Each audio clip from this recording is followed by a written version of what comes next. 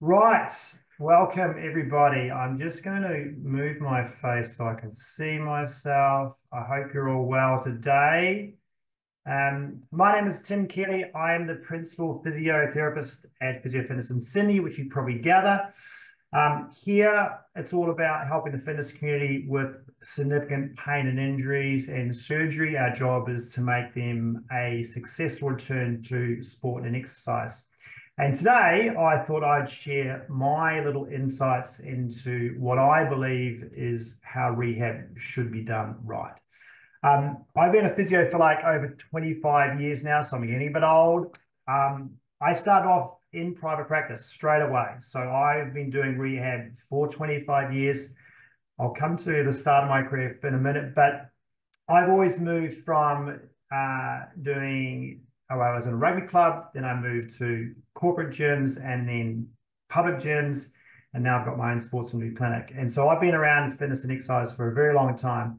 And so today is all about trying to share with you what I've finally worked out over those years to move everybody. Now, a lot of housekeeping. We're going to have a lot of people coming into this room. I know you guys probably want to ask a lot of questions as we go. Can we save some of those questions to the end? We have a decent time for a bit of Q&A. I'll be here for a while. So if you want some specific stuff, you can ask it then.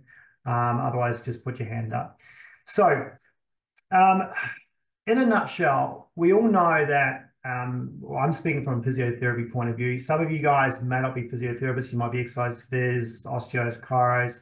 But from speaking from a physio point of view, I feel the big focus is still with us is around pain. As physios, we can get stuck in that acute pain phase where that patient comes in. We're treating them for pain first and foremost, and we're seen as that acute pain specialist, if you like.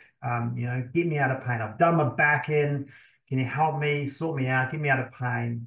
And that's sort of like the focus on that session. And we can get a little bit lost with like focusing on getting them out of pain. The hard part, or one of the hardest things as a practitioner, is trying to then transition them into, I need you strengthening to get you out of pain. And keep them going to get them stronger so they get 100% and stop recurring the problem. And so, the biggest trouble you'll face with that is usually once someone's out of pain, let's say it's a lower back, once they're out of pain, that's their trigger to say, I'm fixed. I'm done. I don't need the physio anymore because I'm out of pain. I'm very busy. But then they have that hurdle, especially if they, like with people we treat, if they are a fitness person, they've got a big hurdle to go from being out of pain to then actually lifting weights or whatever they're going to do in exercise wise.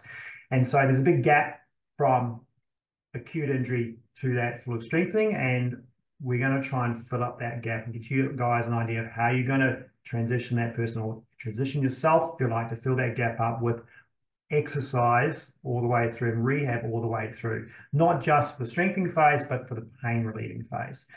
And the secret is, can you keep that person on board for long enough to be able to do that? And part of your job is in writing rehab programs is to get it good enough to keep them on board, because that is going to be the secret in you getting them better and allows you to see them enough times. Because at the end of the day, if you want good outcomes with that client, you've got to see them enough times. So what we're going to go through is starting to talk about what I call walking the walk. All right, we're going to go through what you should be doing as a practitioner, how you've got to think about rehab as a principle side of things, not just doing a recipe of exercises, how you're going to then go and transition, how do I get them doing exercise in my treatment sessions so I can teach them that and teach them that exercise is the way forward. Working out what you are going to do, what you need to think about when you are selecting exercises, and then using perhaps an idea that we have of our progression method. So going from, if you have a base exercise, then you're going to, how do I regress that depending on the person's pain or problem or conditioning? How do I progress that? How to make it more unstable, or adding stability options, adding load options. So it gets quite complicated. We've got flow charts for that, but that'll help you work out how I'm going to progress that person through. And some of the little secrets are going to be about how do I get an exercises progress along the track rather than just replacing it with a new exercise. How do I actually get one exercise and progress it all the way through for that person? We'll also touch on areas of focus, what you need to be thinking about inside your program. So if you were doing a rehab program for a knee or a shoulder or lower back, whatever it is, what you need to be thinking about inside that program, what you're going to give them. Of course, not everyone's going to have everything in their program, but it'd be just widening your sort of ideas about what I should be thinking about. The components is more about what is actually going into a program in total, not just the exercise. What else are you going to give that person? And we'll dive into that. But on compliance, and we'll talk about a few other things like the courses and the Q&A. So if we're going to talk about walk the walk, let's dive into that a little bit. We'll go through a few of these things to give you some ideas. Remember, this is going to be videoed, so you'll be able to look back on this and look at the slides as well. So if I come off the slides when I unshare like this, then you'll be able to see those slides anyway when you go back to the video. So walk the walk, what I mean by that, I mean, as a practitioner, when you're asked, maybe it's at a coffee shop this morning, or when you went down to a birthday party last week, when you get asked, what do you do? And I would say, oh, I'm a physio, I'm this now. Do the people that you meet go, oh, you're a physio. Awesome. Listen, I've got this problem, and you probably had this, I've got this knee and that sort of thing. Can you help me with this? But do they see you as like, oh, you're a physio? Yes, you're the person who can get me out of pain. Can you fix my thing by giving me less pain? Can you massage me and mobilize me a little bit and give me a bit of pain relief? Or are you seen as the physio that they say, oh, great, you're a physio. Listen, can you educate me on what exercises I need to do, teach me how to do them myself so I can get stronger and get out of pain and get back to the sport I'm doing? Pretty much most of the time, it's the former that I get. I'm a mess. They're thinking in their brain, he's the guy who's going to fix me with his hands and make me feel better, and hopefully he doesn't give me too many exercises that I need to do. I'd like to think, as you guys, you can confidently say over time, especially from today onwards, to say, I'm seen as the person that knows everything about exercise rehab, and they see me as the person that's going to get them stronger, get them out of their injury, fix their injury, if you like, back to sport or whatever they're going to do. Because previously, like I'm 48 now, back in the day, or when I started, but it was all manual therapy and it was all about pain relief. And we weren't regarded as the exercise experts or anything like that. Admittedly, I did my McKenzie course in 98, so there was a lot of movement going on there, but there wasn't any strength thing going on. We had a clinic with a little room up top, and we were in a sports club. It was a sports clinic. But the rehab, I cannot remember what I was doing. I certainly wasn't teaching people how to deadlift. I couldn't deadlift myself. I wasn't doing any scapular pressing, maybe some band work. A lot of things like wobble boards were there, but it wasn't really it was very an acute phase. Oh, I'll do a few of these exercises and go home. We did no medium of video format. We had nothing to do. And I guess a lot of that problem of not having videos, so they went home, they had a sheet of paper and they didn't do them. So one of the problems is, and we'll talk about this later in today, is the compliance issue, and how you get them doing the exercise is going to be quite important for you. If they go home with a sheet of paper and some stick figures or some photos, they're not really going to do them. They're certainly not going to do them very well. That'll impact on your outcomes and income. And that's going to be a problem for you. So we've got to try and get around that, because I believe that as a physio or allied health professional that is dealing with pain and injuries and surgery, to be any good, you have to be able to prescribe those exercises you prescribe. You have to be able to do it yourself. Okay, you have to know how to do those exercises that you're giving on that sheet or on that video, on your app, whatever you've got that they're doing for homework. You have to be able to know them inside out, and you have to be able to teach them, because they're getting a lot of stuff from social media. It's dumping down through Instagram. There's so much stuff out there. It's getting a bit nauseating, but they're learning stuff online. And if you are not, aware of what's going on there and what they're doing, and knowing how to correct them if they're doing it poorly, knowing what the right exercises to do, you won't be seen as the exercise professional. They're going to start trusting Instagram instead.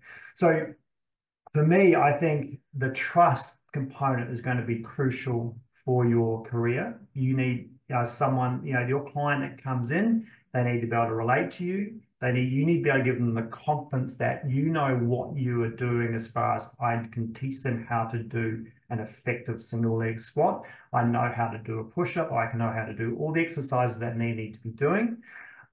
Because you've done it yourself. You can show that you know how to do it. She really knows what she's doing. I can trust that person. She's awesome. Because all the text knowledge in the world and the stuff you give is not going to make a lick of difference if in their eyes, they see you as the person who doesn't really know what they're doing as far as exercise. So it's going to be pretty hard. And I find until I got good at doing the exercises myself, it was pretty hard to keep that person on board. Now, I can keep that person on board really well because they are, looking at me going, he knows what he's doing, and then they follow my lead, and I can instruct them really well. And it does come down to cueing. Like once you know internally what you are doing, you go, I know how to cue this person because I know how to cue myself.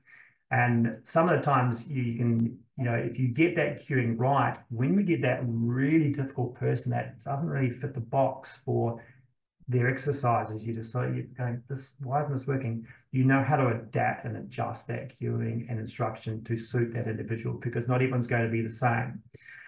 So make sure that, you take away from today that the biggest thing, and that's why I put it first, is as a practitioner, I implore you to be able to be the person that knows exactly what they're doing in their practice as far as their rehab. You're not just someone that's dishing out exercise and expecting someone to go and do it at home. Because in my practice, I get a lot of people I call the second-hand people, and they are coming to me from other physios. And their biggest thing is they say, I went to the physio. I feel like they didn't really know exactly what they're doing. They gave me a bit of massage. They gave me a few exercises, but they didn't really show me what to do. They sort of just gave me in this app, and I sort of really didn't do them because I didn't really know what I was doing. Well, I did them for a little bit, and it didn't really get any better, so it didn't just sort of really help me. So here I'm thinking, God, this person just must not trust this physio, right? So I don't want you to fall into that sort of trap. Learn the exercises, get confident, and get to the point where they are saying, I trust them. I know that they know what they're doing. Just like they trust you for pain relief, they've now got to trust you for exercise rehab. And I always take this sort of like analogy, if you like, because I've worked with personal trainers so much and have seen them work in the gym and seen them do good things and seen them do bad things, of course, as us as physios. However, any questionable form sometimes they may have, or they may be looking at a client, not doing something so that right. Usually they are, even if the form's not great, they are better at doing exercise and stronger than what I'm doing. Okay, and that was for a long time. I thought, how am I supposed to teach this person? This person's come in and they need to return to deadlifts, and I can't bridge the gap, excuse the pun, I can't bridge the gap from a bridge to a deadlift because I don't know how to get that person stabilized. How on earth where am I going to stop? Stop at bridges and just go see your personal trainer to do deadlifts. I need to be getting that person up to the point where that personal trainer can take on. Because remember, people if they're going back to training or seeing trainers, those trainers, they're not qualified to deal with injuries and surgery. If that person is still injured to a point and hasn't got enough strength to deadlift, then they're going to be stuck in that little conundrum where they might get re-injured and then they're not going to trust you again. So, we know what to see when we see those things going wrong in the gym. We've got university, a functional movement background. We know what to spot. We go, oh, she's doing that so wrong. But can you do it right? If you can spot what's going wrong, do you know what muscle is not working there? But can you exercise that muscle correctly? Can you and if you can do it yourself, can you actually instruct that person to do it correctly? And then when they get stuck, show them what is exactly supposed to happen so they can visually see, oh, I'm supposed to do it that way, not just move your body to the left or lift your hip up, or can you actually do it? That's going to be crucial for you. And you just got to try and we've got to try and use all that knowledge that we've learned and put it into practice, because what happened at uni is we didn't put it into practice. We have to put it into practice now. And that takes a lot of time, right? So what I want you to try and do is think about, if you're going to fill the gap up, you're going to bridge that gap from pain to strengthening. You've also got to think about, where do I stop? What is my scope of practice? And maybe you're not like in a clinic where I have to get them trying to do marathons and whatever they're going to do. Maybe you're in an aged care facility and all you have to do is get this person walking. Or it's all relative in your scope of practice. You've got to still be able to show someone how to do an exercise if you're in that field. At the same time, you need to know exactly where your scope of practice ends. I know that I don't treat elite people. I don't go to the point where I'm trying to do amazing things to bridge the gap into strength conditioning for a sports team. I know where my scope ends and I'll hand that on. What I'm trying to get you to try and do, though, is just expand your scope and your toolbox a little bit. Whatever your scope is, get better in that point there. So you are rock solid all the way through what your scope is. And then you're way more confident to get that person better. When you are thinking about rehab, I want you to think about the mindset of, well, your mindset, but it's also, you got to think, I need to keep this person coming back for enough times and a reason to come back. Otherwise, I will not get them better. Rehab's not just about the amazing exercises that you give someone and like how awesome you are at training. It's about, if you can't get that person back enough times, you won't get your outcomes that you need. No matter how good your exercises are, they have to be coming back. And it's not about your personality or what the price is. They want to be, you need to get them wanting to come back. Okay. Oh my God, those exercises that Sharon gave me, they're amazing. I'm definitely going back to physio because I feel heaps better. And they will think that the exercises that, well, you fix them because you get an exercise, but it's, it's the exercise that fixes them. But changing that mindset is part of your job of getting that person thinking, I'm coming back for exercises. I'm not just coming back for a massage on the table. You're not just getting that person out of pain anymore. You are getting that person over their injury and getting them, if you can, back to 100% or at least pre-injury status, is your mindset. So remember, those clients are going to be all different. They are going to be athletes or non-athletes. They're going to be people that are older. You're going to have to adapt every single one of your programs or exercises and your principles to that client. So having a recipe of exercise, okay, I've got all these great exercises from Tim and I've learned on his course all the rotator cuff work, and I'm going to do that. If you do that with every single client, you're going to get unstuck. And you probably already know this, but it's about learning the exercise and learning, okay, now how do I regress that? I've got the principle of what I need to do.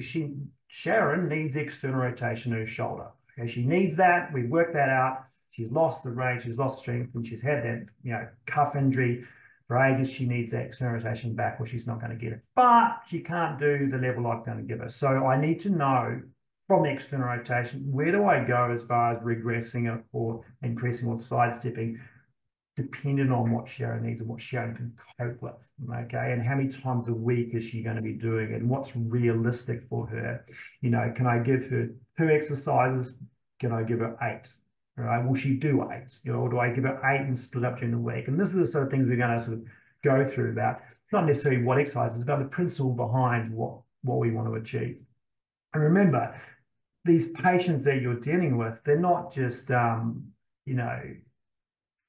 patients that you need to get out of pain. You have to to get them out of pain, you're going to have to progress that exercise. So you might start that Sharon on a certain level of external rotation, and you've got to progress that up to get her stronger. Otherwise, she will not progress fast enough, and then she will feel like she's not doing well.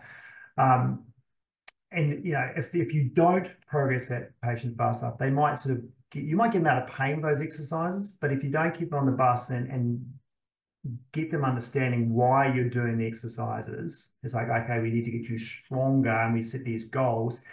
they will probably stop, like I said before, when the pain's gone, and then stop the exercises and then regress. And then they'll get sore again, then they come back 3 months later, hopefully that they still trust you and say, oh, I'm still in pain, I don't think those exercises work, and then they think those exercises aren't working. So it's very important that, you know, the principal part of these things is making sure those exercises are progressed, but progressed in the right way. And is there, you know, what she's presenting with, their movement pattern problem, is that related to their injury? You know, just because Sharon's got a winging scapula, does that really mean that needs to be fixed? Is that really a priority? If you see a winging scap, you think, oh, I must do some scap presses to fix that, or whatever the myriad of scap presses I've learned. Does she really need that? Or is it something else that's going on? Has she had that forever and she's got a new injury? Or does she actually nearly need to fix that to get over a problem? So it is very important that you make sure you're thinking about the principle behind what I need to achieve that point, and then selecting the exercise. Like principles first, exercise second, rather than just dumping in exercises and just do this exercise and hoping that person gets better. Work out what they need. We also, though, in saying that, when we do exercise program in our clinic, we do have set rehab programs that help guide us. So most of you, like you probably understand with an ACL program, there are exercises that need to be done. And so, you know, if you've had a hamstring graft, you can't get away without strengthening up your hamstrings. You know, you need to be doing stability exercises for that ACL. You need to be doing all sorts of things and glutes, and there's a whole myriad of stuff. And because it's so complex, it needs to be set in a program, and it needs to be time-based because they've got a surgical time frame as well. So sometimes the principle is, hey, you need to follow this program and you need to do these exercises, and your tackling or your hurdle will be trying to actually get all these people doing all these exercises, and how long are you going to keep them on board for? So that is tough. But in saying that, when you have set programs, do I need to get John, who's 65, you know, bounding and hopping when he is not doing any of those things? All he does is walking. Does he need to get back to pre-injury status? So I'm following my ACL rehab program, or my lumbar spine discectomy program, or my shoulder reconstruction program, but how far do I take that person? And you may find that some people you have to take them to the nth degree. Again, because they're playing basketball, they're doing something, and you really have to extend your scope and learn how to do a box jump and rotate, because you have to teach that person how to do it, and you have to do it well, rather than just giving them exercise. Whereas some people, you won't be doing that. So those set programs, those set guides, if you like, are there to guide you, but you may find you have to adapt within that program. Okay, I'm not doing that exercise, or I'm doing the regression version of that exercise. So it's also about learning, okay, I've got a lunge, but there might be 10 different versions of that I can adapt and change depending on that person. So that's going to be quite important. Acute pain injury phase. This, I think, is one of the, I don't know if you guys have done this, but I think this was a game changer for me as far as I had my acute pain treatment, when you get stuck and, geez, I've done 3 sessions, to be point, I've done 3 sessions with this person. I haven't really taught them any rehab yet. They're still in pain. Some people, you have to do that. Like, they're just so in pieces, and they need just as much hands-on as far as rehab. Well, you haven't got time. We'll talk about time in a minute in your clinic, but you have to go and change that idea about treatment. I need to learn exercises to get them out of pain, because some people, and I'm sure many of you have this before, especially with lower backs, you get them on the table, and the more you touch them, the worse they get. Okay, you're massaging that, and then they can't get off the table, and then you're, excuse my French, but you're screwed at that point, because you go, what am I going to do with this person? Because I've just spent half an hour thinking that massage was the best thing for them, and releasing their QL and mobilizing their back and trying to get the extension back, and they're now worse, and now they're locking up and they're going to spasm. And you need to find exercises that will get them out of that, and learn that and spot that client that comes in. And now we've sort of getting pretty good at that. It's like, John's come in and I've seen this before. I'm going to just make sure I don't stuff that up and put him straight on the bed and start getting into him and making him worse. And the more you sort of work out, okay, what exercises do give them pain relief, you'll realize that importance of doing exercise early in your sessions to make a massive difference to that person. And when they go, say I will give someone, they're locking up, they're not doing anything, and I'll go, okay, we're going to do bird dogs now. We're going to do some knee floats, and we're going to do a little bit of very gentle plank. And all of a sudden, I've just activated their core a little bit, got their back out of spasm, and then they start bending forward, and they go, oh, that feels better. And I said, see, I didn't touch you. We just did a few exercises, and you're a bit better. And sometimes that's quite helpful. One, they're on board with the exercises straight away. They just saw the exercises made them better, not the treatment. Okay, so they're going to go home and do their exercises. But also, what happens is they then will be sort of at that point where realizing that their pain is not all about their injury, because especially the people that have come in with a massive, they come armed with the MRI scan, I've got this disc bulge, and legitimately that disc bulge is pushing on one of their nerves and they have got pain. But not all their pain is from that. They've got muscle spasm, which is, you're not going to magically heal them up. You've got to get them out of spasm. And to teach them that not all their pain is injury drops that fear factor. And then if they are more inclined to do the exercise at home, knowing that, listen, if I do these stretches, I get out of pain, because not all my pain is my injury, my big injury that I'm so fearful about. It's actually muscle spasm. That's a component. I can start fixing that myself. Then they'll start getting better. And then they come back in improved. And that, you'll seem like a bit of a hero at that point, but it's going to enable you to, okay, now we can do some massage work, because you do need a bit of loosening up there because you are very tight. And that will help you on your journey, but we're also in our session going to do all your exercises as well. And if you can move from sort of the activation exercises and getting those muscles that are so sort of almost in spasm and, not working is not a very good word, but as far as the brain is concerned, it doesn't want to know. And so, they are struggling to switch things on to get themselves better. Then moving from that and then into the strengthening phase, if you can bridge that little gap there and learn how those exercises progress into those movement patterns, then that's going to be a massive game changer to your rehab in the first 2 sessions. And yes, it does mean they are going to be doing some homework at home, and they're going to get better without you, but that is the idea. You want that person improving. If you see them today, Monday, and you're not going to see them till Friday because you're chockers, or maybe it's next week because you're fully booked because you've done so well as a physio, what are they going to do for 7 days? Because if all the treatment was a few exercises, that is not going to last them, and you haven't taught them what to do, they're just going to get worse again, and they're going to spend 4 days in pain. And that's not a very good outcome as a physio. We need to be trying to give them things to do so they come back saying, that really helped me this week. I feel heaps better. I'm not 100% of course, and I need more treatment, and I need to, and we go, great, we can progress with exercises. And that will, just keep that person progressing forward as quickly as you can. Of course, if it's a little bit different, but those exercise that you do, the selection of things is going to be quite crucial early on. And that's what you'll learn on, and when I've got courses that we'll go through later, but that's the sort of stuff you're going to learn exactly what exercises do what, stuff you haven't learned before, something that's going to help you in all the areas from doing the acute phase right through to the strengthening phase and bridging that gap all the way through. Because it's especially important in those, we talk to people who say, I'll go back to lumbar spine again, but they're locked up on the bed. If they can't do a glute bridge, you say, well, you've got this, I need to do a glute bridge because I want you, doing hip extension. We've got to try and get focus away from the back. But if they can't even do a glute bridge, what are you going to regress that to keep still getting them better if you find that all you know is a glute bridge? So it's very important that you have a big toolbox around that.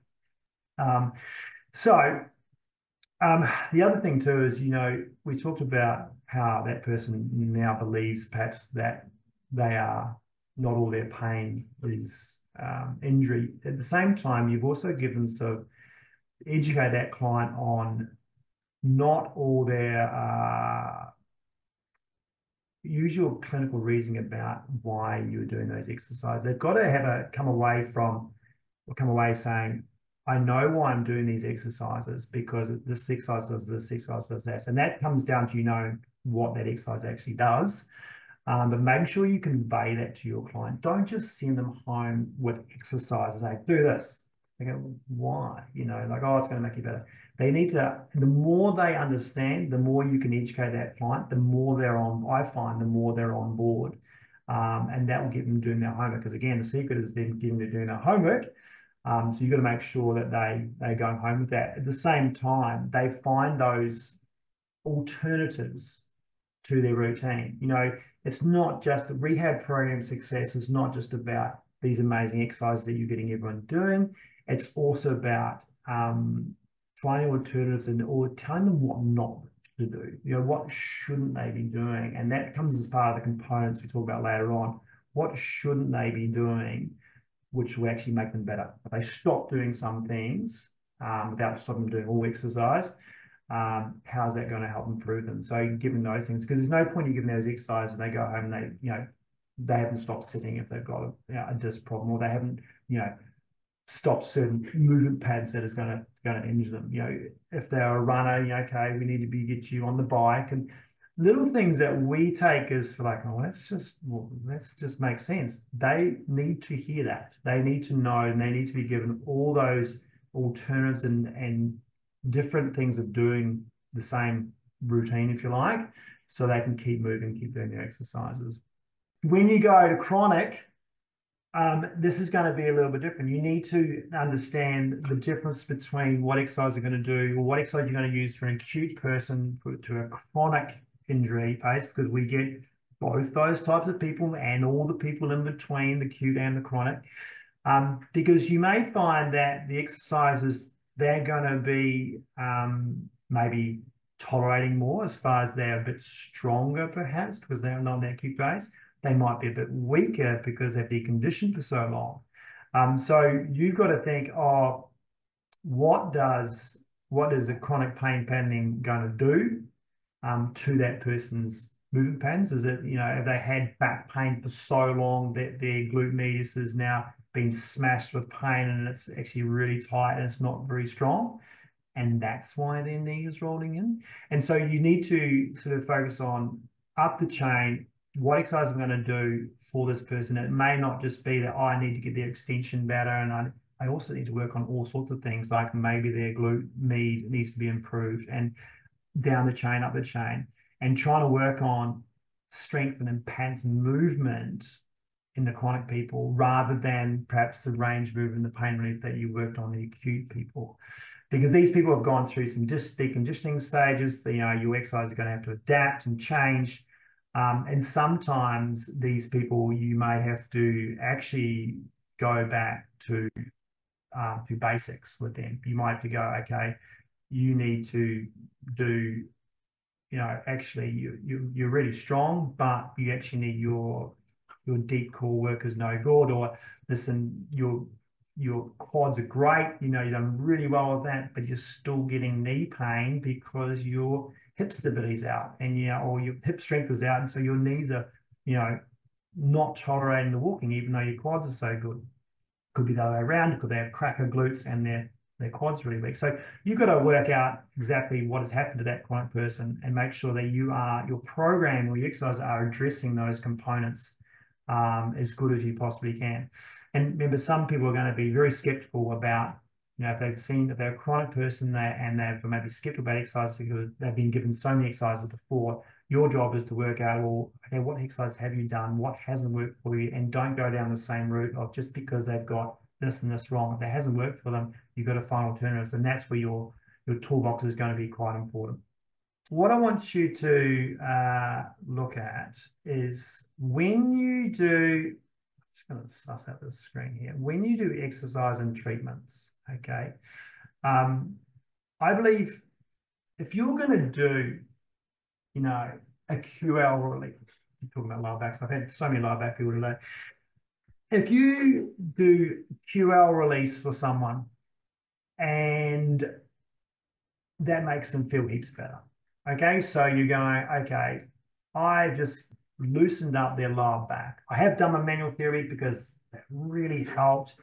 You've got to be thinking, but I need the time to be able to give this person exercise. And hopefully you've got like an hour for your initial consult. and maybe 45 minutes for your follow-up. That'd be great, you say. You know, I've only got half an hour, I've only got 20 minutes.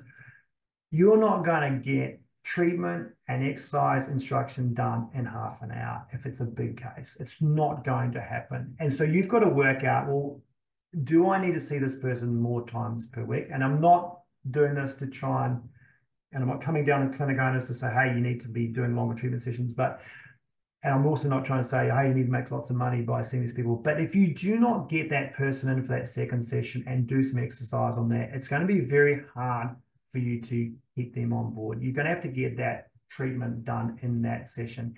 Usually that's why we have an hour, but we've got to look at our clock and go, that QL release I just did, that really worked for them. They are heaps better. We'll give that to them for homework, okay? Give them an exercise that mimics what you do. If what you did in the clinic worked, give them something to do at home. Admittedly, you can do that much better with mobility exercises, I feel, than you can with strengthening exercises, of course. So, you know, if you are loosening something up, give them something that sort of mimics that thing. If it's a QL thing, give them a QL stretch, okay, get that release going. But at some point, you're going to have to switch from the mobility to the strengthening part. And usually we always sort of going for that mobility first for some reason. I think it's because of days gone by, but it's also, it's the first thing you're going to do to replicate what you just did in the clinic manually. So that's okay. Some of you will have, you know, maybe the expertise to go, I don't even touch that client anymore. I think sometimes you do to get that personal touch, and sometimes not all strengthening work you're going to do in your gym area is going to fix them 100% as if you did treatment as well. So just be careful of that, but try to make sure that you do have that time in your session to, one, write a program, and God forbid you do it afterwards, then send it to them, or two, actually teach them what they're doing. What are they doing today, day one, for homework, or at least are they coming back on Thursday and you can teach them it then? And is Thursday, from today's Thursday when you get them back in, just rehab? So if this first session was assessment and treatment and shit, I've run out of time. Okay, Thursday, listen, Richard, you are coming back in on Thursday. This is the whole, give them a reason why they're coming back. Okay, you're coming on Thursday because we need to go through all those exercises to get them better.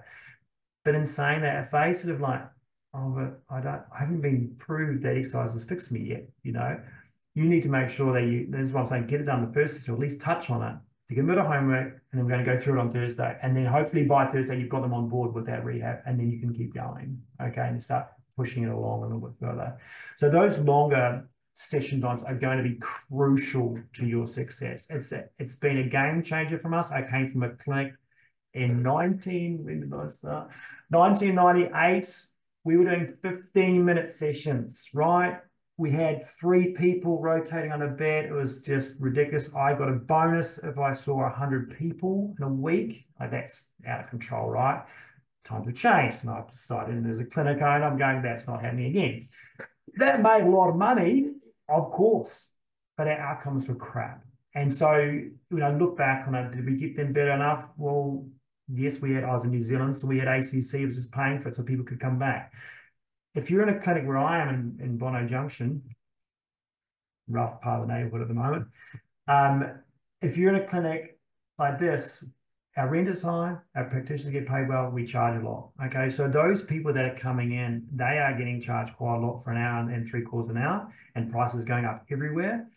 I think now they expect some decent quality treatment. You know, you need to make sure you are getting those longer sessions, but you're putting some amazing stuff inside those longer sessions. Once you get those longer sessions and you're charging a bit more, I'm not trying to give you an education on business, but you'll find that that week is so much better for all your patients will start getting better faster. You'll get a better name for yourself. That's important, but at the end of the day, your patients are getting better rather than just coming back and they're going, oh, I'm not so much better, and you're feeling a bit crap about it. So make sure you get that in there. Educate them around that fear of pain and exercise so they are doing it straight away, and they're getting better in between sessions. You know, you give them exercise, they get better between visits. And at the end of the day, what that'll do is start reinforcing those good motor patterns, those effort messages that are going to start getting that person out of pain, desensitizing, and improving their overall injury. Okay. So let's talk about, if we are using exercise and treatments, what do we do about selection? Okay, how are we going to get, what am I going to choose? If I've got, patellofemoral pain and someone comes in and again, I've got this pain underneath my knee, it's going to, of course, have to start with your rock solid assessment. That is, one thing. If I think we came out of university after my first year, where our assessment was pretty damn good. I think it's 10 times better now because I've been a practitioner for longer. But I think it definitely, the assessment part, if you don't have that right, if you're not looking at that person from a biomechanical point of view instead of just the injury, then you won't do as well with your exercise or select the right exercise. Because many people have this toolbox of exercises and then are just doing a bit of guesswork. Okay, and anyone can go, on a course like mine and, these are the exercises, great. But how do I apply it based on my assessment? Your assessment has to be that good, and it's not just, what tissue have they injured? And it's not necessarily if that's injured like a fall, or the fall did it, but biomechanically, what is now holding them back that's going to limit them getting back from that injury? Okay, so if they have gone into an injury with average knee stability, perhaps that's a patellofemoral problem, they've gone into that injury, they fell over, now they're injured, and they've also got some other stuff going on, you'll hit a wall at some point. So you may start off with the injured area, but then your job is to make sure you take care of everything else that is going to affect that injury, because now they've got, they're even worse now because they've got something else going on. So your assessment is going to be crucial there. And that'll give you a lot more scope to start going, okay, hey, I'll just pick out a name, Tom. You come with this injury, but I've noticed you've got this and this going wrong. We're not going to do that today, but we need to address that before you start running again. So what I want you working on is these exercises. We're going to get that feeling really good, and that's going to take some of your pain away. But then before we start doing that journey of returning to running, we really have to address a little bit of your core stability and flexibility. That hip is not great, and that glute med that is not very good, or whatever that muscle you're dealing with. We're going to address that. And what that'll do is set them up to go, okay, I'm coming in for this, I'm going to progress to that. And so you're already giving them a sort of bit of a roadmap of, I'm going to see you 8 times or 10 times, whatever it is. Let's just focus on the first 2 weeks, because a lot of people can't contemplate coming in 8 or 10 times, especially financially, until they see the results with you. And then they get to that point where they are happy to chuck money out because you're making them better. That money doesn't become a problem anymore. And then you go, yay, I can actually get this person better. But just get them focusing on that first, 1 or 2 sessions with some great exercises to prove that you're getting better. And then you need to progress them through. And then you'll be able to, your job is to then select exercises that are now different. Okay. And they move on. You might still keep some in there. And you're using your guides of your program, but you then progress onto different things to fix everything in that plan. And you're not going to have to do this to everybody, but when you spot that person that is, is going to break down again with running because of that new injury or whatever that sport they're doing, it's your job to make sure you address that. And that will give you another reason for them to come back, and you get that problem really, really good. It may also be that, could be the other way around. That person is coming with knee pain because their hip is terrible and they are loading up and they're doing the Sydney Marathon in a few weeks and they are getting pain because they haven't addressed their weak whatever. Their pain's down their knee, but it's problems further up and you've got to start working on that. And it's about making sure you choose the right exercises day one to get into the point where they are then progressing forward well and not choosing the wrong one. So when I say, when you see an injury straight off, don't always choose the level 1 exercises. Don't always go. Not everyone is going to need clamps as their first thing they do for hips. Okay, you might find, but they got weak glutes, but not everyone is going to need that sort of work. Okay, some people will go straight into something. Some people will go straight into, okay, they've got, they're significantly really good in their knee. They might go straight into a single leg squat with a band.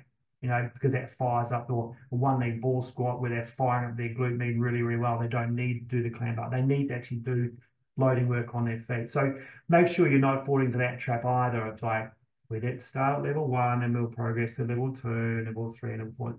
Other people will be different, and some people may not tolerate the clams, or they come and go, I've been doing clams. So you have to move them on to something else. You might come back to that and fix their clams that they're not doing very well, but it might be you might have to sidestep with some people just to get them on the rehab bus. Okay, you can do this exercise without pain. We'll give you some fun stuff, and then we'll come back to that and tie it out later. And so making sure that, you know, you're also thinking about, am I doing like proximal work before the distal work, right? There's no point really doing the distal stuff on a limb so much if the proximal work is not great. You know, what I mean by that is they have got, you know, chronic pain going through their shoulder from a, say, a rotator cuff tear, and you know that that supraspinatus and their infraspinatus is rubbish, but they've developed from that pain a really unstable scapula. You know, getting that person 100% through rotator cuff work alone is, you know, you need to be thinking, what's the best thing to do here? Do I do low-level work in their rotator cuff and sort of more high-level work in their scapula? Because they're not injured in their scapula, they're injured in their rotator cuff, so they may not be able to tolerate too much load in that tendon, but they can tolerate a lot of stuff in that scapula, and I can really focus on the scapular work, and that, okay, they're improving now in their scapular control, right? And I'm fixing that up. At the same time, I'm getting their rotator cuff work done. Not trying to do rotator cuff and waiting, and then, oh shit, now we need to do your scapular work. Making sure that gets in early doors. And you may find you can do so much work with someone that actually improves them as well. You know, you may find them just physically getting their shoulder blade more stable actually improves their symptoms in their shoulder when they are lifting things and moving, putting things in the dishwasher and reaching up in the cupboard. The pain wasn't all just about their rotator cuff, it was everything else. So you'll find that, you know, by thinking about what exercise you're going to select, okay, to fix their problem, you actually improve them more by doing all the right things at the right time. And then it also then comes down to what level or progression am I going to start with and then move them to. And we'll talk about the progression method in a minute. You know, finding what alternatives can I give them if, okay, this person doesn't have this equipment at home, I still want to do that exercise because that's really going to be really good for them. How do I find alternatives for them? So they're not guessing themselves. You have to then take that exercise, work out what they can't do at home, and then try and adjust it. Some people, like, they might be, oh, I go to the gym. Oh, have you got this, and this in the gym? Yeah. Okay, great. Well, we're going to do that with you, you know, but if you're giving someone to do some balance work on a BOSU in the gym, that's great. But if they haven't got a BOSU at home, what are they going to do? You know, so you're going to have to work out how you're going to adapt. You don't just not do an exercise. You're going to have to adapt in variations and work on those alternatives. And making sure that, you know, when you do give all those exercises, you know, how many are you giving? I do fall into the trap still, and I have a bad rap in this clinic. The girls give me a bit of grief about giving too many exercises for clients. I get carried away, and I go, I've got to fix this person. They've got so many things wrong. I've got to give them some exercise, and they come back and they go, I've had a really busy week, and things have been going on, and baby's sick, and I haven't done all those exercises. So I just did the first 3. I'm going, they're not the most important 3, Sharon. And I go, oh, I just went from 1, 2, and 3. I just did the first 3, and then I ran out of time. And again, I didn't put them in the right order. I didn't tell them what was priority. I didn't realize that, yeah, if they can't do all of them, what ones do I want to get them done first? So you have to be very careful about, well, I find I catch myself all the time about, okay, well, work out what this person's life is like. Can they handle, you want to give them 6? Can they handle 6, or are you going to split them 3 on Monday, 3 on Tuesday? Tell them what to do. Tell them they're doing these 3 on Monday and these 3 on Tuesday. And if you only get to 2, I want you doing these, and put them in order, you know, if you've got an app to do that. Or just write it down, you know, I want you to do these ones and these ones. They need that instruction because a lot of people those times, they're very busy and they're very full. And they need that instruction to tell them exactly what exercises that you selected are going to be the most important for that week or that day. Because otherwise, you know, you're going, oh my God, I'm back to square one again, and you have to start again. So let's move on from exercise selection. Let's go through and look at the next little bit. I'm just going to show you this. There we go. I've got two screens here. Now, this is taken directly out of my course that I'm doing. I've got this sounds really silly. And really simple, but I put it down into progressions of mobility and strengthening. Okay, and this is the way I think you guys should be thinking globally or generally about how we're going to progress and exercise through. Okay, so if you're thinking about mobility side of things, you should be thinking, okay, range of movement sits on the left. And then I'm going to be looking at, okay, maybe more lengthening, stretching work. And then to progress that, maybe I'm going to use some power bands or distraction or something else to affect that joint. At the same time, if I'm going to use devices, what am I going to start with? You know, what's more broad? Maybe it's a foam roller sort of thing that you're going to use. This is just examples of what tools you might use or give them the homework. Maybe I'm going to work on some trigger point ball release. Remember, this is the stuff that is mimicking what you're doing in the clinic. And then it might give them a bit of a combo. There's not too many progressions that happen in mobility. There's more about strengthening. So if you took, say, an injury from, the cold face, if you like, where they are broken, you might be thinking, this person, all they can do is tolerate his isometrics. Their rotator cuff tendon needs some strengthening. It needs some activation. If they get some isometric work done, their pain reduces. Okay, so that's on the left-hand side of the spectrum. But again, like I said before, you're not going to start everybody at level 1 in the isometric phase. They might be past that. If they are, I'll just bring that up again. If they are a surgical case, and they're sitting at, if it's a shoulder surgery, and, the first thing they're going to do, their rotator cuff work is going to be isometric. You are not going to be doing band work with them when they are out of their sling. They won't be able to tolerate it. 2, they haven't passed their time frame, and so you're going to be doing isometric work with them. But then, that strengthening is then going to movement. All right, so how do I get this person moving without putting any load on them? Because they can't tolerate any load, but I do need to get them moving. I need to get them out of pain, to get those muscles working so that joint feels better. And then my thing is, you get to the point, okay, you've done isometric work, you've done movement, where do I go from there? And 9 times out of 10, it may not be 9, but I go for stability before load.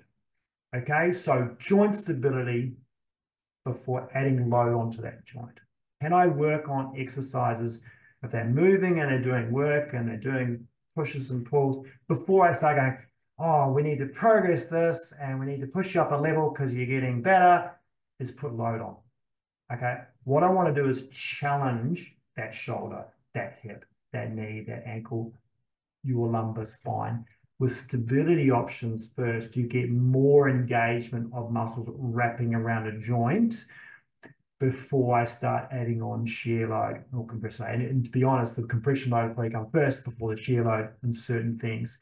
But this is a sort of crucial one. This is the point where I think a lot of practitioners get stuck. And if you can remember anything from today, it's try and aim for stability options first in your program. You'll see when I show you the next slide before load options.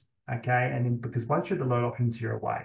Okay, you get, they fixed up that their knee doesn't wobble inwards when they do a single leg squat, then you're allowed to load it. If you start load, and you'll sort of go, yeah, I sort of get that. If they're doing a single leg squat and you load them up with weight, it's probably going to make their pain worse, just like the run would. So you've got to think, I've got to try and fix that movement pattern problem, then stability problem, then I'm allowed to add load, and then I can start going ballistic with them as far as getting them back to conditioning and return. And maybe that might be a combination of movement patterns. It might be a squat because you've done some single leg work and now you're working on a full squat and loading it up, and then they might be jumping, impact work. So that last sort of stage, everything has to be sorted by the time you get there. That should guide you in how you're going to progress or regress an exercise, make an exercise difficult, make it more unstable, make it more challenging, make it more difficult. So if we put that into,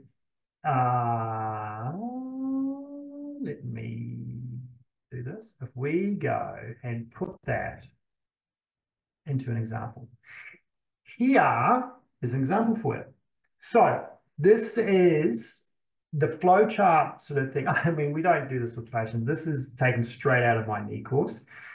This is one of the many exercises that I get people doing, okay? And what we do, is, and I am talking about that course a little bit, but what we do, say on the course, is we start, okay, let's learn the step down. Now, I've coined that the step down. I don't know if it was me that did that, but it's a single leg squat. But it's not a single leg squat with your knee going forward. That's another story. It's a single leg squat with your knee going backwards. So if that's like, it's not level 1, it's about level 2.5, if you like. If we call that our base exercise, the step down, what is our movement, forward, back, regression, stability, load options from that point? And so if they can nail a step down, if your control is that good, so meaning if your knee control, they're tracking beautifully, okay, and you go, geez, you're doing really well with that. How do I increase that? What are my stability options for that? So if you look at straight across into the S, okay, the stability option, the first thing we're going to get them doing is putting a band load on them that challenges them, okay? So it's making that more unstable. So they are now learning to do a step down with better control. That hip is getting forced to do more work to control the knee, so it's harder for them. But I've not put any more load down on that knee, okay? So if it's a meniscal problem, ACL problem, talofemoral problem, I've not put any more vertical load down on that. It's not harder from a quads and joint point of view. It's harder from a hip point of view, okay? And sometimes this is quite good to teach people sort of, okay, you're quite good at that step down, but we need to push you a little bit further. The second stability option, like, so that first one is using a band. I don't know if you can see that very well. The second option would be, okay, let's make the foot more unstable by putting out you on a Bosu. Okay, so we're changing that stability option. You might go all the way through that and go from, you know, getting all that stability right. Now they've nailed it. Now I can come back and put some load on. Okay, because and you may find, I find a lot of the time, it's the stability component that gets rid of most of their pain, not the load component. Okay, the load component might get them strong enough to run, and therefore when they are doing loading work, when they are running, they've got more strength and they stop getting pain then. But we're talking about going downstairs and, you know, walking for long periods and doing step ups and stuff. If they've got pain with that, you probably find if you work on the stability option first, you basically almost get them out of pain at that point there. Okay, then the loading stuff's really easy. And if they, you know, if I bring this back again, if you look at that load component there on that bottom one with the red L, there's my load component, or kettlebells. But this is where you go, they go, oh, I don't go to the gym. I've got no kettlebells at home. Oh, have you got any of those bands? Yeah, I've got power bands. Okay, there's your alternative. So you're adding load with different things. And this may, I mean, sometimes I tell people they roll their eyes and of course, but patients don't know that. You know, you've got to give these options like, how do I get this person loaded up to get them stronger, but they don't go to the gym.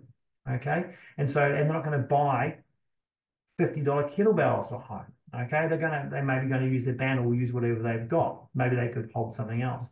At the same time, you've got to have regression. Well, you don't have to do the exercise, but that person that needs to do a step down because they walk downstairs and walk upstairs, it's a functional movement, but they have talofemoral pain, they can't even do a step down, then you need regression options. So what I mean by that is you need to have, if that person they have pain, say on a single leg squat where their knee is going forward, right? And they're getting pain, you need to know and learn how am I going to regress that a bit so I can still do most of that movement pattern and get most of those muscles working and get them doing something that is getting a little stronger without the pain. Okay. And a lot of the time, say talofemoral pain, our first regression would be don't let that knee travel forward. I still want you to do a single leg squat, but instead of that knee translating forward, which you can't tolerate at the moment because every time you do that it causes pain and that's not going to work for you, I'm going to get you doing more work going backwards. So they might be still bending their knee, and they're teaching their brain that they need to do knee flexion. But at the same time, they're getting more hip work done. So at least that they're doing is more hip work, less knee work, until they get enough strength to maybe control that. And it's quite surprising how, you will see someone do if I go back to that screen, you see someone do a full squat on 2 legs, and they're totally fine. And then you get doing a single leg squat, and they instantly have knee pain. Those people need to be shown regression positions like you see up. I mean, the worst one is just maybe static loading, which is the top one. But if you look at that regression one that is sort of up and around, that is more hip flexion, less knee forward translation.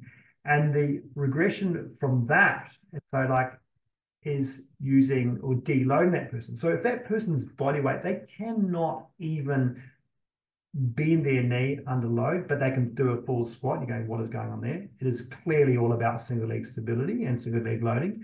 Then you need to maybe deload that person. So we will get someone doing a single leg squat, if they've got a bar, great, maybe a bench, where they put weight through, say, a bar or a bench, and they unload themselves. So relatively what's happening is that knee has less load on it.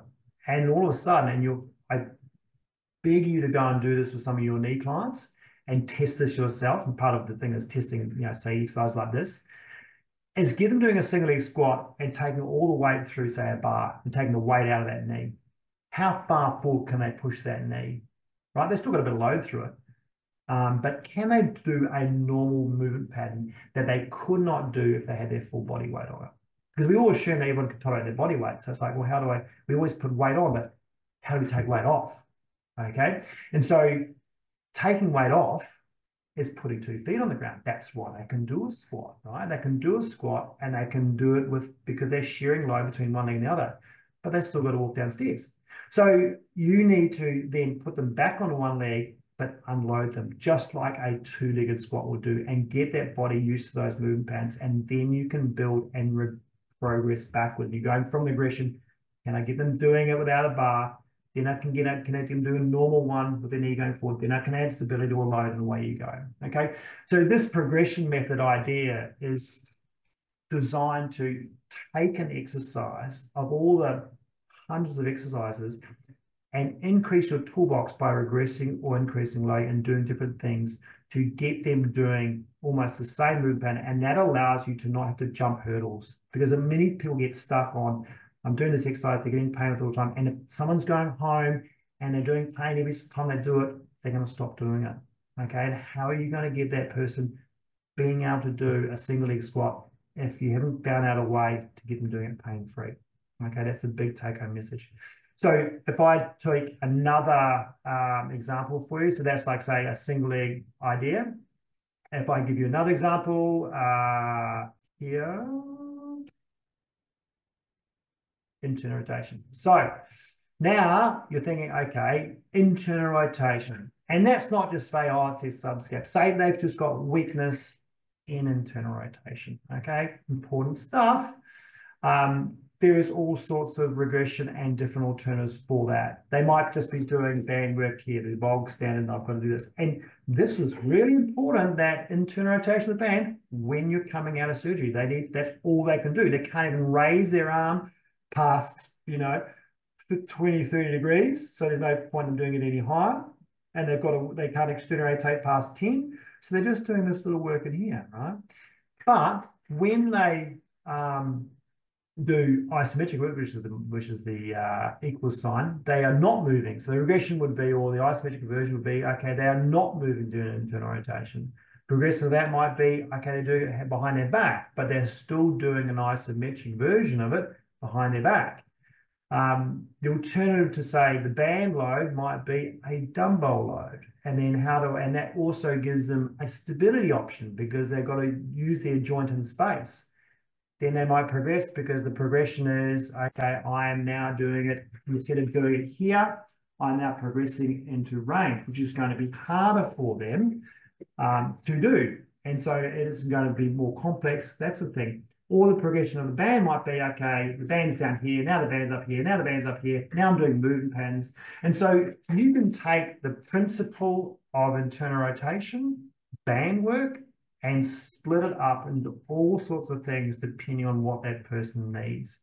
Because the end goal is like, well, I need to get the internal rotation strength better because they are a swimmer or they are chucking, they're a football player and they need to throw the ball. Well, we need to work on where's that person set as far as what their capability is, as far as their internal rotation. And then, okay, where are they in that progression part? And then do they go forward or backwards? All right. And so knowing that, internal rotation is not one exercise, there's maybe 7 or 8 or 9 different things or options you can do is quite important because that gives you the progression week to week. Okay. You almost don't need to think about 9 different exercises. You think of internal rotation and then apply the principles of stability, range of movement, what alternatives can I do, what load can I do, how do I progress the difficulty of that on the path to throwing. Okay, if that's what they need to do. You cannot expect someone to do internal rotation even here and just doing a little bit of light load and then going and playing ball sport or racket sport. Okay, it has to progress. This principle will give you that idea and that option. So if we now look at, I'll give you another option for you. Again, it's taken straight, that was out of my shoulder course. This one, where is this one? Okay, so love this one, 3 old pictures, so I need to update these pictures. Here's a side plank, right? So one of McGill's amazing exercises, if you follow McGill, side plank, fantastic. Okay, for static strength, lateral static strength, amazing. I find people who do this, they do so much better with their lower backs. Say if we do a side plank on the knees, if we can get that person to a side plank on their knees, okay, where do I need to go from there? If they can't do it, how do I regress that? Do I give them an option where I'm actually not all on the ground? Maybe I'm up on a bench, maybe I'm just on a wall. Okay, how do I get that person doing something that resembles a side plank? Maybe they can't tolerate the load when they're on the ground. Maybe it's their shoulder. Okay, maybe they've got a really weak shoulder. You're fixing their back and you need to get them doing side planks, but they can't tolerate for their shoulder. So what are you gonna work on? Now, these sort of options progress in a way that, think of like a side plank is on their knees, so therefore that's a short lever. The most sensible thing was maybe increase that to a long lever, okay? And then do I add a stability component, meaning do I add in rotational movement to them? Do I add in an anti-rotation if they're in a full side plank? Do I then need to go and work on some pulling and some pushing work in that side plank to generate more work rate done in their core, if you like, depending on what they need? I had a cyclist in here today, and part of it, he's moved from side planks on his feet to side planks, pulling a band and pushing a band. And the reason I'm doing that is because he's on his bike. He has had a discectomy and he's on his back on his bike. This guy does 5-hour rides, like it's full on. He's not up to 5 hours yet. We're just trying to get him back, on the bike and doing at least an hour. But he sent a video of me on his bike, and of course, his hands on the handlebars, and there's so much movement at the moment between his upper body and his lower body. So every time he's pushing and pulling with his legs, okay, the force generation, because he's got strong legs, is creating a lot of work in his spine. And because of his back problem, he's lost his strength in his sort of trunk, if you like. So there's way more movement than he should be. And he's commented like, I feel like I'm moving too much on the bike. Yeah, because you lost your strength. Now, giving him side planks, static, is going to do half the job. I need to get that person, he's strong, good, but he's still moving. I need to get something that replicates, this is almost like we talked about replicating stuff in the clinic. How can you get an exercise that almost replicates what they are doing in sport? Okay, so like an ACL, I need to get you jumping, hopping, and twisting. What am I going to give for a cyclist to stop him twisting on his bike? Right? And this is where the principles of like, will add some stability options to that. Okay. So what I'm now doing is, okay, he's pushing and pulling in a side plank. And I showed him that, and I had to learn how I did it myself, right? So I have to be good at doing a side plank and push pull. Otherwise, how the hell is he going to learn it? When I'm doing it, showing that, okay, if I pull that band and it wants to pull me that way, right? It's trying to rotate me. And he got the idea, the concept like that. When I showed him, can you see what the band's trying to do? So if you resist the band, you don't think about what muscles you use. You pull on the band, your brain does it. And I wanted you to learn that and program that into your body. So when you are on the bike, you don't have to think about it. It becomes more and more and more natural that every time you power through that left leg, you're stabilizing with your right hand side. And you're learning that sort of contralateral stability, if you like, that you learned in a bird dog, and then you put strength on it with a side plank, and now you're doing some rotation work. And that sort of stuff, you almost can see sometimes the light bulb switch on in that patient, and they go, oh my God, I get that. And then they start working on it. And you can see the results as they start improving and start doing these guys, they just become more and more stable. And the results will come out going, I feel way much better on the bike. I'm hardly moving at all. I don't have to think about it. So there's some options for you as far as how we try and progress things. So let's look at when you're writing that rehab program, you're putting it together. Let's share the screen up again. Let's drill down what you need to be focusing on. Your focus areas in rehab should be, number one, don't do what I do now. Don't give too many too soon. All right, we get excited and we give too many too soon. We have to have faith that they're not going to get bored doing the boring stuff, but we do have to progress it. But when you focus on that program, what do you need to give that client? Do you need to give them pain reduction, mobility, joint rotation, muscle activation, movement control, ice strength? No, you don't. Okay. It may not always progress through. This is not a progression from start to finish of like, oh, I need to start them with some mobility and get their joints moving, then I can move to isometrics. Someone may come in and they are perfect joint range and move. They've got pain in their shoulder. They're loose as a goose. Okay, they're hypermobile. Am I going to give them mobility work to go on with? Am I going to start playing and stretching the crap out of their joint? No.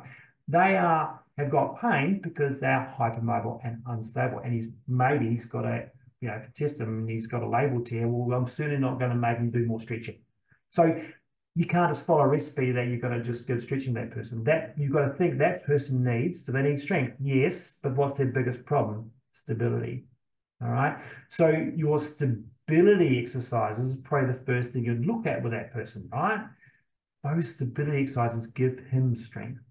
Okay. So his strength is not just about the muscle strength, it's about how that joint is kept together. That's his strength, if you like.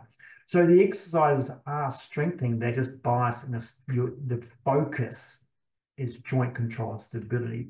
If you look at that exercise, maybe it's a one-arm scat press and a 4-point, it's strengthening his rotator cuff up to stabilize the joint. You're not going for external rotation strength and doing external rotation band.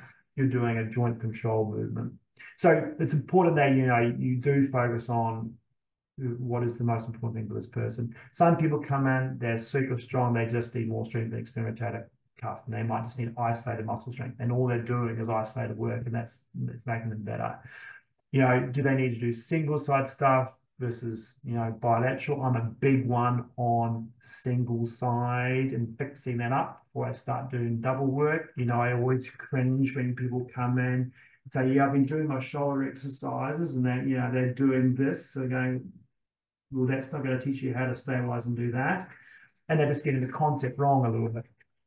Maybe they've just come in and they need their patterns of movement are not so great. Maybe someone's come in and they're getting back pain because their whole deadlift technique is terrible. They're doing that overloading their lower back. Their lower back, I've had people in here, won't name names, they are so strong in their lower back. Their muscles are massive and they're getting pain in their lower back because they're overloading it. I don't need to strengthen that person's lower back. I need to fix the way they are moving and stop them using their lower back all the time. And so that comes down to assessment. So what is my focus for that person? Patterns of movement. If I can't teach them what a good deadlift is, how am I going to change them? Because they're strong, their core works, they have good hip range. They just do a really crap deadlift.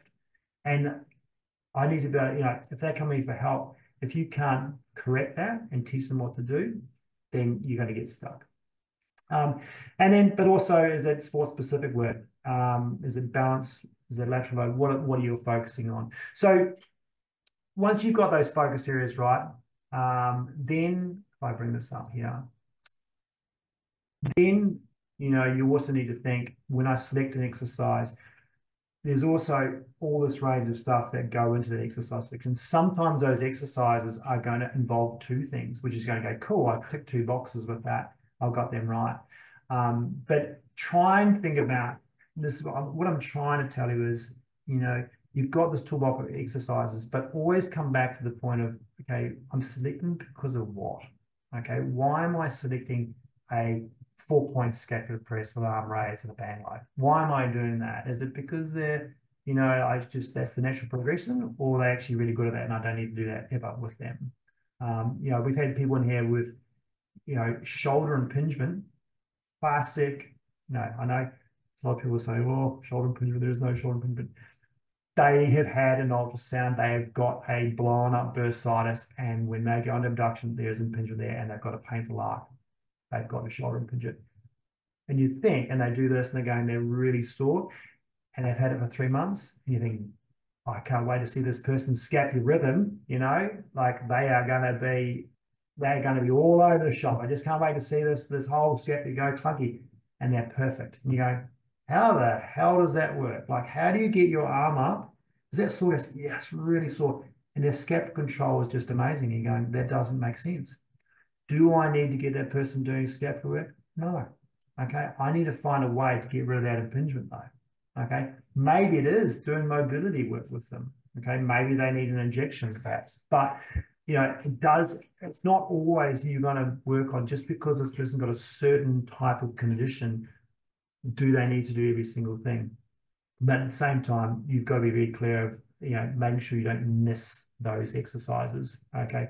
Have a look at those things. Have I covered everything? If that person's not getting better, they've come into your clinic and they are not improving, or you get the point where you've done all these exercises and you go, come back to those components. Have I missed anything out of here? What am I not doing? And it's usually the thing that they haven't been doing or you haven't been doing that is probably the first thing you need to look at. Is like, yeah, geez, I haven't done any single side work with them, or I haven't fixed their movement pattern on their humerus, and that's why their scapulohumeral rhythm, that's why they're not getting better. So make sure you work on that. The second thing, or one of the last things, is if I can just bring this up, is your program structure. So when you've all these great exercises, and this, I think should be without question, but I believe a lot of practitioners are not doing this sort of stuff. They are treating the person, haven't got enough time to do much, and then send them home with some exercises, and all it is in that program is treatment and exercises, and that is it.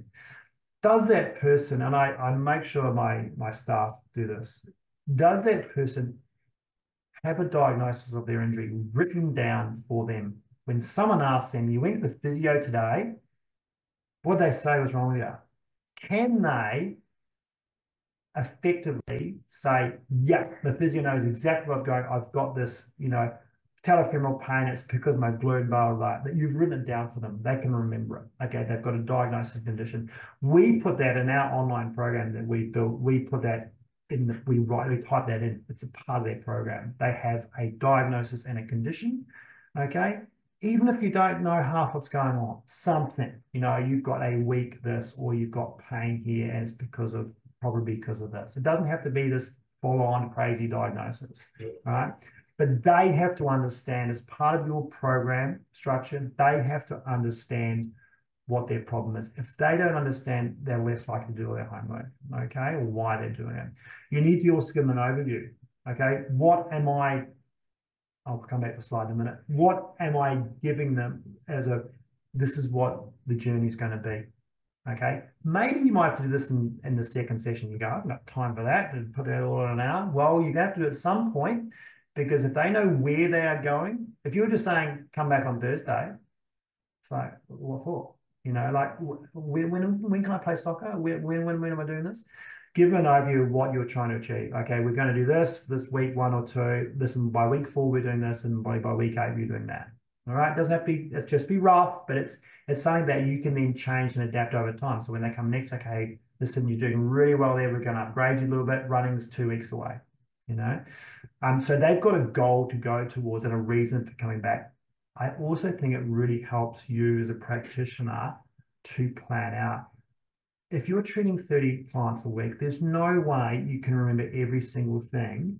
And if, you know, that you need to be putting that in some sort of creating the overview for the patient, because it's an overview for you. Okay, it's going, what am I going to do with this person? I've got to think, I've got to get this down, and then look at it and go, yeah, that's not achievable. I've got to change that.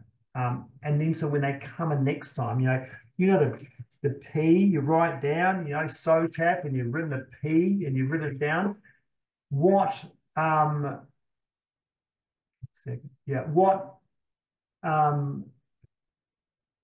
does that P stand for? Is it a plan for them or a plan for you? It should be both. Okay, so what am I going to give this person? What is this person allowed to do? And what am I going to give this person? If they come in better, what's my next option? If they come in worse, what am I going to do? So you're not floundering around the session. You know exactly what is going to come next. That's super important. That always needs to be the start of that program. And I think a lot of people miss that. The second thing is make sure they have their mobility exercise. They have their set A exercises.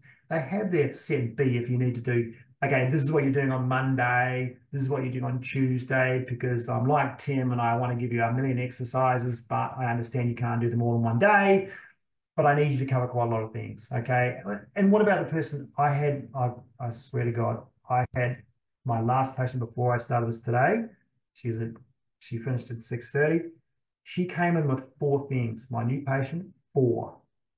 Lower back, I've got an ACL partial rupture, I've sprained my ankle, and I've got neck pain. And she wanted me to assess them all and tape her ankle because she's a nurse and she's up on a fetal day. And I've got an hour, I think. I've got an hour. And it's one of those people that, it's hard to say. Most of the time you say, oh, what's the most important thing right now for you? And she goes, it's my ACL. I said, but you said, she was struggling to stay at work because of back pain. I had to educate her that the most important thing we need to work on is her lower back, because she won't, you won't get an ACL right if you can't even function with your lower back. And so I try and educate her around that. And then there's so many things going on. She's back in on Thursday and we're finishing off the rest of the thing. I'm writing a program. I have to write a program for her because I'm seeing you guys. I have to write a program for her tomorrow. And push that through to her online, and then get her doing those things, which you show her a few things, but get her back on Thursday because we just got to finish it off. But she needs like a set program of 4 things going on. What's the most priority? Okay, most priority is going to be your lower back and your neck. You're going to be doing this, this, and this. I'm going to treat you for that. And then that's probably going to happen on Monday, Tuesday. And then you're going to, when you want to break from that, you say, listen, don't do it every day. You can, do it Monday, Wednesday, Friday, 3 times a week. Cool. On the Tuesday, Thursday, you want your ACL and your ankle better, you've got to do those exercises on that day because you're not going to get it all done in one day. And this planning, the stuff that you've got to do is going to be the secret for that person. Okay. It's going to make me a better practitioner. If I can get that person doing all the right exercises and almost plan their life a little bit, you feel like a bit of a, counselor sometimes, but plan their life from a rehab point of view so they're going to get the damn thing done. How many reps and sets they're doing. I've had patients say to me, love that program, it's really good, but listen, I didn't do the lunge because I didn't know how many reps and sets to do, so I didn't do it. I'm going, are you serious? Like, yeah, I didn't want to injure myself. Yeah. So some of these people, they need this written down. How many reps, how many sets are you going to do? It sounds banal. How many times a week? These are the secrets. You get that down. That person will, I guarantee it, that person will do those exercises way more. Okay. Then you go, okay, what am I doing? Special notes, okay? What are you not allowed to do? Okay, for the person that girl, the nurses in here, avoid sitting for long periods. Okay, she's a nurse, surgical nurse, she stands most of the time, that's fine. Okay, don't sit and go home and sit on the couch for 2 hours and then not have time to exercise. Go home and do exercises. Okay, tell her why she is not allowed to sit down. Because you've got a disc herniation L4-5 and it's protruding. All right, sitting sucks for you. Okay, try and avoid that. You're allowed to sit for dinner and lunch, but try and avoid the long periods of sitting. All right, go walking. It is good for you. All these sort of things. General exercise do's and don'ts. Sometimes people will need to advice on, should I be icing it? Should I be heating it? What should I be doing? What meds should I be taking? If you can give advice on that. You might have to go some far. Sometimes that might not be everything you have to do in the first day, a week. Your program will morph and change. Oh, now all of a sudden I can do cardio. What cardio am I doing? How often am I doing it? Okay. Get them exercising, get them moving, get them doing things, but write it down in the program and get it on there with a goal, with a timeline. People who are returning to running, I've given them a goal. Okay, you are running 1,000 meters this week, and then, you're doing it twice a week on a Monday and Thursday, and every week that goes past, we're going to upgrade you by 500 meters. And you're given these sort of and by sort of 6 weeks, you're doing 3.5K. How does that sound? That sounds awesome. But you have to do these exercises. To be able to get that 3.5K, you've got to do this homework. Okay, I'm done. I'm doing it. All right. And, most people, I don't know about you, but I'm motivated by a goal. If I don't have a triathlon ahead of me, my training will not be as good. Okay. If someone does not have a goal in their program that you've written down, their rehab will not be as good. I will guarantee you they will not be doing as much as you want them to do if you don't set some goals and some realistic timelines throughout your program journey. And changing it as they go. The goalpost, as they say, that coin, the goalpost will shift, all right? And your job is to make sure that that program is updated. And then obviously, they work on referral scans and then the last year's your mental health. So that is your sort of overall program structure that we go through. Obviously, following that is the compliance issue, right? And I've got 3 things here. I've actually expanded this out in my course, but I just thought I'd touch on 3 things today before we sort of wrap up. Is don't fall victim to the FOMO. And there are 2 FOMOs, the fear of missing out. One is the FOMO of I have to give them as many exercises as possible to get them better. I have to fix everything, okay? They will not do anything. You might, right? Because you're really good. They probably won't, unless they are I've got some patients who are just the most favorite patients in the world because any amount of exercise you give them, they do. They're amazing, but they're few and far between. So make sure you don't fall that victim, because if you put too many things in there and you don't spread it out and have a plan of going, because the FOMO is, oh, they might not come back for 3 or 4 sessions. I only do 3 or 4 sessions, so I've got to pack it in and see and show how good I am. Always great exercises. You're going to miss the boat. You've got to have the confidence to go, okay, we're doing this. The reason we're doing this is this, and then we're going to progress on next week. So I need you doing this because then we're upgrading next week and we're going on and on and on. You'll get a much better compliance with that because it won't be so hard for them. The other thing too is the second FOMO is making sure you don't start doing exercises that are too fancy pants. Okay, I won't name those. I follow someone on social media from overseas, and he's not physio, but he's doing stuff that is injury related. He's bordering on from being a P to a physio and doing. This is the thing you've got to be wary of. A lot of trainers and exercise professionals are doing injury rehab on the net, and you just got to be aware of that. But some of those exercises, you're going, mate, no one's going to do that stuff. It's to the point where it's almost social media is taking over. He's trying to do things that are just to get attention, too fancy. Bring it back to basics, okay? What does this person really need? Don't get too fancy on it. The majority of the population don't need fancy stuff. They need technical, solid, progressive exercises that challenge them slowly and carefully to get them where their goal is. And so the education around the exercise is absolutely vital. That education comes from education why they're doing those exercises, the instruction, and getting them doing them absolutely as perfectly as they possibly can. So they do those exercises repeatedly, and that means being able to do them yourself. So the continuation of those exercises is the crucial part of that program. They adherence to the program, compliance to the program, if they can continue it, okay, meaning you're progressing it, they're staying on board, they're getting results from those exercises, you're progressing and you keep working on that, so you can keep them progressing, they will stay on that program. If you only give them a couple of exercises and say, go away and do this for 6 weeks, they'll fall off that program. Okay, they need to be coming back and you changing it. And that actually keeps them on board for longer. Okay, and then you'll get those results down the end. So I hope that's helped some of you. I know it's a bit of this is more of an overview session, but I hope that sort of maybe opened up a few light bulbs in your guys, or even just reinforced like, yep, that's exactly what I do. That's the right thing to do to help you improve what you're doing as practitioners.